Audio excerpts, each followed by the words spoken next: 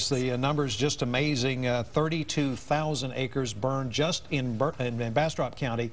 Again, 476 homes destroyed so far. And we know that there is another fire burning in another part of Bastrop County in the southwestern part of the county. Katina McHenry has been gathering information for us on that fire. Katina.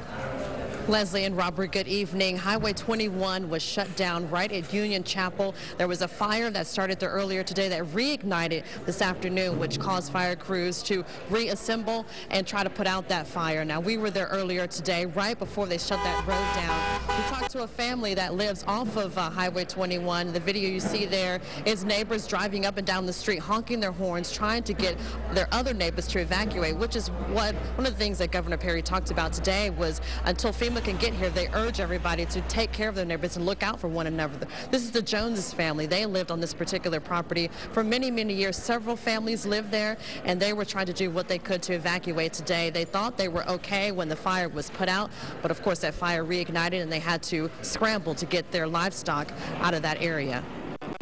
And that's what I told my grandson, we dodged the bullet. Now I don't know.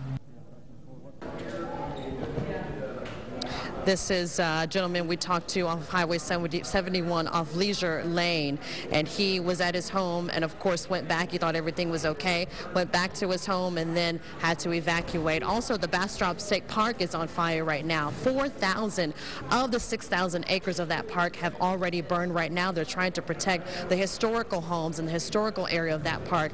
They're not sure if they'll be able to save it, but right now they're working to try to put that fire out. Right now, neighbors are just at the mercy of the wind and Mother Nature. We're live in Bastrop. Katina McHenry, KXAN News.